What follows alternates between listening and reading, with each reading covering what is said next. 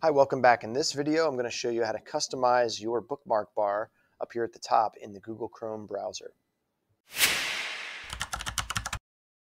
So one quick thing you can do is you can take a look at what's on your bookmark bar right here, and you can right-click on any of these bookmarks, and I can click Edit. And you can change the name that shows up next to the symbol. So if there's a symbol for a website that you're familiar with, like I know, for example, that this symbol is the Google Classroom symbol, I can actually just delete this name, Google Classroom. I can hit backspace. I can leave the name blank, and then I can click Save down here at the bottom. Now you'll notice at the top, I got rid of the name, and now I just have the symbol. So this can save some space, and you'll be able to fit more symbols at the top for those sites that you have bookmarked. I can do the same thing again for YouTube here. I can click Edit. I can get rid of the name YouTube because I'm familiar with the symbol, and then make sure you hit Save down here at the bottom. Besides getting rid of the name and just using the symbol, another quick tip is that you can grab these, just click and drag them, and you can actually move those in order that they show up on this bookmark bar. Next, I'd like you to look at the hidden bookmarks, and that's the two arrows that you see next to your bookmarks, and it'll show up as hidden bookmarks. You notice as you scroll down, you have quite a few probably unorganized bookmarks that are there. So let's look at how to organize those next. What you want to do is go to the three dots next to your profile picture, and you want to go to Bookmarks.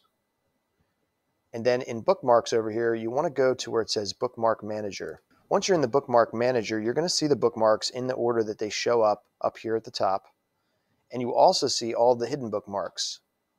Now to edit any of these bookmarks, instead of right-clicking it, click on the three dots that are next to it. So if I wanted to edit this one and put in here GC as the name for Google Classroom, now you can see that bookmark will show up as GC up here at the top for Google Classroom. If I wanted to get rid of that name again, I could just click Edit, and I could go backspace and save it without a name, and it'll just be the symbol.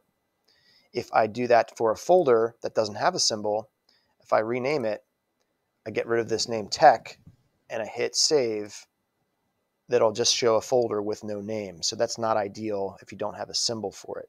And the other thing you can do is take some of these hidden bookmarks and move them up to the visible bookmarks. So I'm going to take Infinite Campus at the bottom as an example. I'm going to click and drag that up here near the top. It will move and scroll all the way to the top. Now I can put that Infinite Campus somewhere in this list.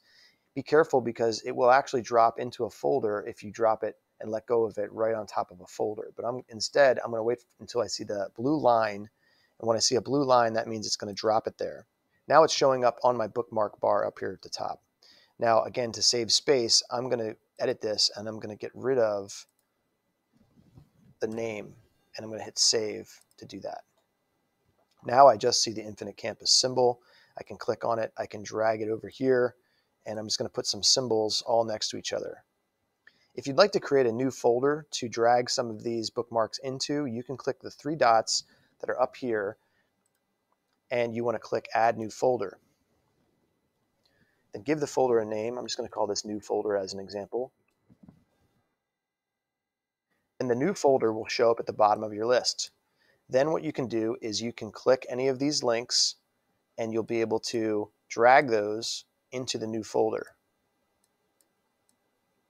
The new folder will also show up on the left-hand side here.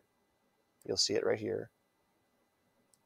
And you can add that new folder, if you'd like, to an existing folder. You can move that around, and you can create folders and subfolders within the folders. So if I take this tech folder, for example, and I click on the tech folder, I can see what's in the tech folder, but I can also create a new folder, add new folder. It's going to add a new folder. I'm going to call this new folder 2. The new folder 2 then would show up inside of the tech folder. So as long as you select one of the folders here, you can create a subfolder underneath it.